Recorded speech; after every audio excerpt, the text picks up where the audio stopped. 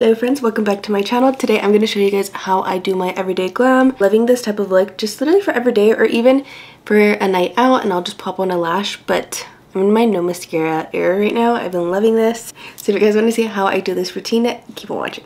I'm gonna put my hair up really quick. I actually don't think I need my headband today. I think this is a little moment. If I'm sneezing throughout the whole thing, it's allergy season and she has me good right now. So I sound a little stuffy. Just realizing that I had changed my hoop into a gold one and I didn't change it back, and I'm wearing silver jewelry today. I'm gonna start off priming my skin with the Halo Glow liquid filter. I used the shade Light 3 and I used it yesterday for the first time in a good minute and I liked it. So I'm just adding like a decent amount. Usually I use my Milk Hydro Grip, but I wanted a little bit more glow today. I'm gonna blend this out with the e.l.f. Complexion Duo Brush. And I'm just gonna mix it all over as if it was like a foundation type of thing. And this looks so good. I especially love this product when I go to the beach because my skin just looks super glowy. I don't think I would wear this alone like on an everyday basis type of thing because it is very, very glowy. Ooh, I might have to add the headband because these baby hairs are getting a little crazy.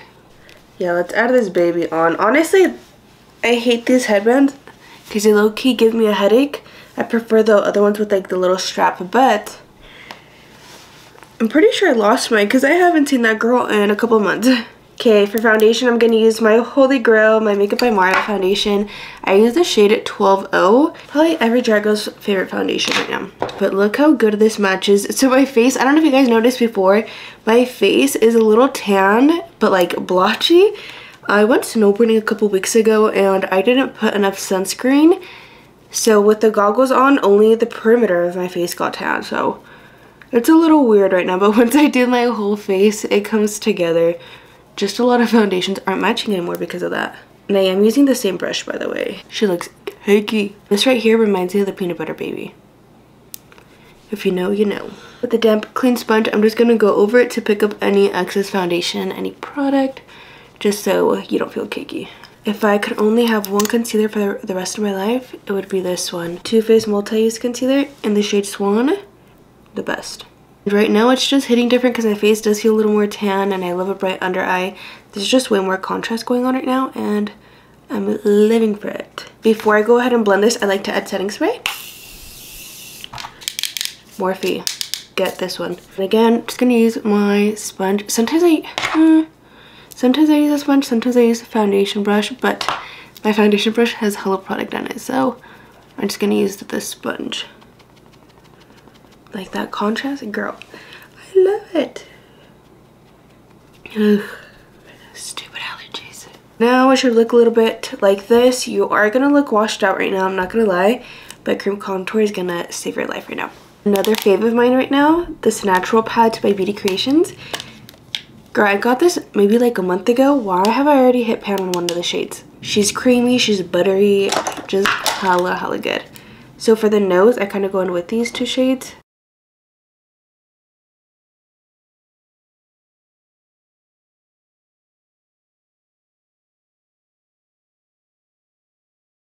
I'm gonna take this shade and this shade for the perimeter of my face. So I like adding it to a higher point of my cheek just to lift up the face because your girl has a really round face. Just a tiny bit on the sides of the forehead to blend it out. Number 70 by Real Techniques. This brush for cream contouring, hella good. And you see how creamy it is? It just literally melts into your skin. You can't really go wrong with this product. Like, it's really hard to mess it up. If you're new to cream contour, this palette might be good for you. And it's only, I believe, $14. Now let's blend out the nose. The nose contour is so crucial. If you mess it up, I'm not gonna like my makeup anymore. Like, this part has to come out clean because it's the center of your face, so it changes everything. Nose and eyebrows, very important. Just gonna add a tiny bit of concealer just right on top and just smudge it a little bit like this. I'm gonna leave this product on for a couple of minutes while I do my cream blush and I powder my under eyes. I'm kind of feeling pinky tones today. I have a hot pink shirt, so I'm just gonna go with that vibe, pink tones today. Therefore, for cream blush, I'm gonna do Raspberry by Makeup by Mario, and before applying it, I will just blend it out a little bit on the back of my hand so it goes on evenly on the cheek. This brush is 241 by Real Techniques, one of my favorite brushes for cream blush, and you can even use this for cream contouring as well. You want to apply this just a little bit above your contour and just mush it in together. This just flows so good. I'm gonna add just a tiny bit of concealer again to my under eye, just to mush in the concealer and the blush nice and evenly. And one thing about me, once I'm blending out the concealer on the under eye for the second time, I make sure to have my pressed powder ready. That way I give my eye no time to crease. So let me show you what I mean. So blend to your desired liking, and then you take a powder puff. Do not apply it like this, because I kid you not, your under eye is going to be so dry. Flatten out the product, make sure it looks nice and even, and then you can go in with it. And I kind of start off to the side and then work my way up to that little corner. Just really press it in there. You don't want to bake yet. You first want to set it, and then if you want to bake, you want to do that on the second layer, not the first. Taking a big fluffy brush like this is A14 by Makeup by L'Oreal. Just make sure that everything's nice and set in there. Under eyes are set. Now this is what I mean. If you like to bake, I'm dry and Fenty powder is really mattifying, so I can technically bake, but I have to do it super duper light-handed, because if not, my under eyes are gonna look like dry lake bed. So I kind of just do it in this little area just to brighten up the area a tiny bit, and I'll keep it on for a couple of minutes. And then I'll just use a loose powder for the rest of my T-zone, which that is like your upper lip, your chin, and then your forehead. This is my favorite powder. Sephora Collection Micro Smooth powder just never does me wrong. I've been using this for a couple of years now, and the same shade, shade 25. It just works hella good, especially if you have dry skin. This powder is going to be for you because it doesn't make you feel like very dried out or flaky. It doesn't feel heavy. I'm telling you, my allergies are so bad. Now it's time to just blend this out. Taking the powder that's on the sides, I'm going to dust this part off, but kind of going to use that same powder for the nose. Doing it 2 in 1. Perfect. And it doesn't look too dry. But my face needs a little bit of moisture in there, so I'm just going to put setting spray again. Oh, I forgot to breathe before. That sounds so gross. Okay, let's bronze up this face.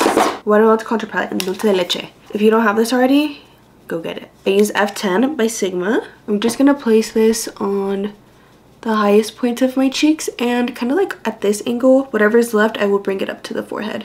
Isn't it crazy what a little bit of bronzer does to the face? And I kind of just like press it in. I'm like sweeping it. I'm not going back and forth. When you go back and forth, you are creating a lot of friction onto the face, and that's when your separation starts happening. I'm gonna use this small like eyeshadow brush. This is from the Jessup brushes from Amazon, aka Makeup by L'Oreal dupes. I do have them linked in my storefront if you like them. I think they're really good quality brushes. La única cosa is that they are missing 2 of my favorite brushes in the collection, which would be the one that I use for my under eyes and their, as well as the blush brush. So that's the part that I didn't like about it. However, quality is there. And you guys know this already, but pinching your brush, pinch it a little bit. And then you're gonna make that little line to give your button nose effect. Imagínate if I had a nose like this, girl. I would be so happy. Taking the brightening side of the palette and just placing this on the bridge. I'm gonna leave it on for a couple minutes as well, and then we'll come back to it.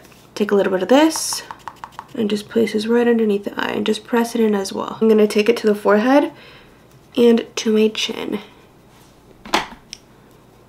Take a shot every time I have to clean my nose. Dude, never mind, it's bleeding. I would say let's try to fix this a little bit more, but odds are I'm gonna have to blow my nose again. I'm gonna add a little bit more bronzer using MAC Give Me Sun. This is another one of my favorite bronzers. I don't even know how to explain this one. It just gives a little oomph to the makeup. I don't know. I'm gonna add a little bit to the neck. MAC blushes just have my heart lately. I'm gonna start off with Flower Power by MAC, and I'm using my Morphe V106 to blend this out. This is part of their vegan collection. This is just like a soft, like mauve pink. I'm gonna use this one as my base, and then I'm gonna use shimmer ones on top. I messed up my nose. And now the shimmer ones. Lovejoy by MAC with my A22 brush by Makeup by L'Oreal. This is gonna give a super nice glow to the cheeks. And I know it looks very extreme right now, but I don't care. I promise once you do the eyes, you do the brows, the lips, it looks perfect. And then finally, another blush. This one is just pure shimmer. Like, it's a good topper blush. This one is in Fairly Precious. This one I am focusing a little bit higher. Almost like a highlighter situation. Obsessed. So good. If you feel like se te subió mucho el color, all you gotta do is take some loose powder and you're just gonna diffuse it towards the blush. The nose already looks pretty good right now, but adding a highlighter is just gonna make it a little bit more snatched. Adding Soft and Gentle by MAC, and then this brush is from one of Crystal Cosmetics brush sets. I haven't been able to find it online, but they have so many good ones. So eyes, lately I've just been doing literally 2 colors on the eyes just to give like a little something on there. Right now I'm adding the MAC paint pot in Soft Ochre. Obviously this is the palette I'm gonna use. Do I ever use anything different? No, which I probably should, but I usually always use the same 2 colors. You could probably already tell, but this as my transition color. And I'm just gonna take it with the big fluffy brush. This doesn't have to be perfect because I'm just trying to add some color on there. Bringing this into like the nose contour situation, and I just blow it out. I think this is one of the only palettes that I would ever repurchase again. I'm not really someone who likes repurchasing palettes. I don't think I ever have actually. But this one specifically, I would for sure, no doubt. Then to deepen it up, I'm just gonna add this one, another color that I use all the time. I've hit pan. Literally the only 2 colors I'll be using. And I just smoke this out. For this next part, I'm going to mix both of these colors, and I'm just going to add this into the inner corner just to kind of open up the eye, make it a little bit more awake. I'm adding Chocolate by Undone Beauty. Ooh, my eyes watered a little bit. I'm going to curl the lashes. When I curl them, I do lift up the eye a little bit so I can really get to the base of it. I just pinch it and then move it up. Lately I've been mixing 2 mascaras, so I start off with Ram Beauty mascara and I do a light coat of this. This one's gonna separate my lashes and I'm gonna make them a little bit longer. If you have long lashes like me, you kind of want to squint your eye a little bit just so you don't get any product on the lid. Okay, and once you get your desired length, I'm gonna go ahead and take Macstack by MAC now, and I'm gonna add this just right on top just to thicken them a little bit more, give a little bit more volume. And we're here again. Dude, my nose just gets so runny. Ugh, how annoying.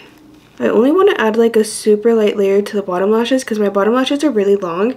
So if I overdo it, it just overpowers the eye and it drags the face, eyes, just it drags it down. Almost just like stamping it on. Okay, lo único que falta son las cejas and my lips. For brows, I haven't been doing anything too crazy with them. I stopped carving out the bottom like a couple months ago. So pretty much all I do now is add a pencil.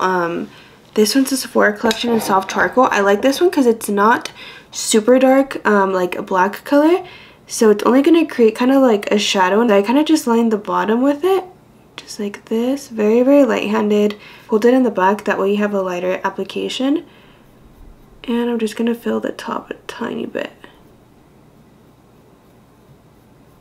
Almost like that. Like I'm telling you, I don't really do much to them anymore. I'm going to bring this out a little bit further. And to add a little bit more depth, I will use a brow pen. This one's from Milani. This is in the shade Espresso. And I will apply it and then take a spoolie just to make sure it doesn't leave any harsh lines. And I will do little hair strokes in the front as well.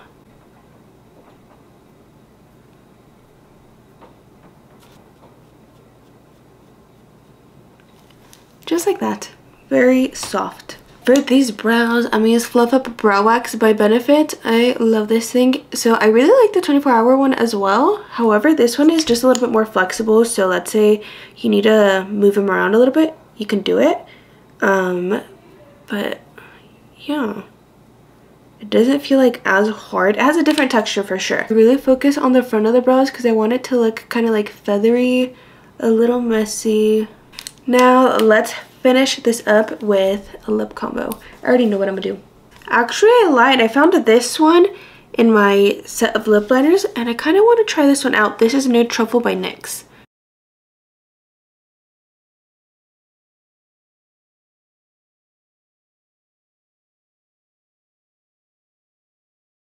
The bottom is so much easier than the top. You literally just... Yesterday I did number 74 by Sephora collection. But I'm kind of in between MAC Lip Mix and Mid-Tone Nude or this one. Let's add Sephora collection first. My battery died midway, so hopefully this blends out. Okay, I'm not gonna add another color because I think this combo was just perfect. These are a little dry, so make sure your lips are nice and hydrated beforehand, because if not, girl, your lips are gonna be crusty at the end of the day. To top it off, I use the MAC Fix Plus Stay Over. Why do I forget to breathe beforehand?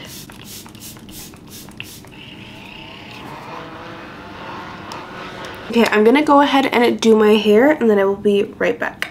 I was about to go and it started bleeding again. I love it here. Just finished the hair. A little waves to the end. But this is pretty much the makeup. Like, this has been my go-to glam lately. I love it. I love adding the brow liner in there just to give a little more something to it. But yeah, I hope you guys enjoyed this. And if you guys have any questions, leave them in the comments. And I will see you guys in the next one. Bye.